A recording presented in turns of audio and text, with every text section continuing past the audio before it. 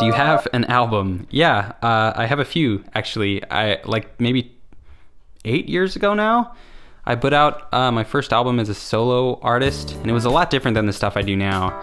And I don't think I even have that up anywhere. It might be on Bandcamp, and then these are the ones that came after that. And since in the last few years, I've kind of been focusing on doing singles a lot more than like doing full albums.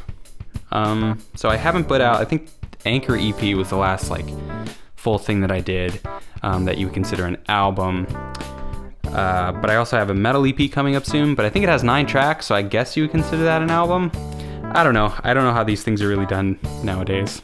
Your thoughts on Kirk Hammett? He's an incredible guitar player. Could you tell us more about your collaborations with Nostalgia Critic? It's so awesome to see you in his videos. Well, thanks. I love working with Doug and with the whole crew, and it's just, you know, it's an opportunity to where I can shoot dinosaur missiles out of my guitar and be Jesus on the internet. Yeah, it's just a lot of fun. Every once in a while, I'll get a message from Doug, and he'll need a song, and we'll also say, "Hey, do you want to play Jesus in the next review?" I'll be like, yeah. And so I'm sure we'll do more things going forward, I would hope. So that stuff's a lot of fun. Also, there's a really cute girl in that series. Yep. What's your favorite song you've written? I think in my case, it's really easy for me to write off older stuff that I've done. For whatever reason, the longer it's been since something has come out, the more I think it's lame. So I think what my favorite song of mine is usually just whatever I'm currently working on, and that's what I'm most excited about. And then I put it out and just never play it again, and I'm on to the next thing. So I guess my workaround kind of answer is just whatever I'm currently working on is my favorite song of mine, and then once it's out, I think it sucks. Hey Rob, congratulations on your signature. Thank you. My question is, why do you not have a mouse pad for so long? I have wondered. We must address this conspiracy.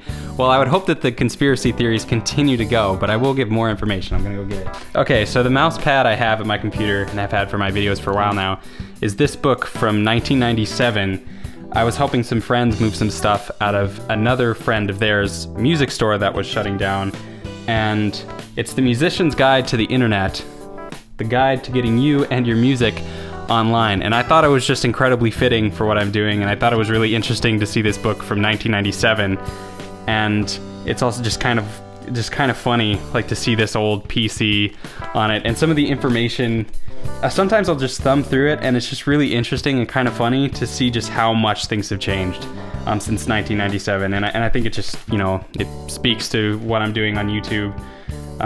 It's not a book that I actually, well, by the time I got it, it was like 2013 or something, so the information is pretty out of date. But occasionally I'll thumb through it, and just seeing like the web pages from those days and stuff is interesting and just kind of funny. I especially like, there's one small part in here where they talk about video and how they don't recommend it because it takes forever to download, and then the user on your website will only have like a postage stamp size video. But it does address that maybe one day, maybe, there will be this new incredible innovation called video streaming, where you might be able to watch videos online. How cool would that be? So yeah. So that's my mouse pad. Second channel.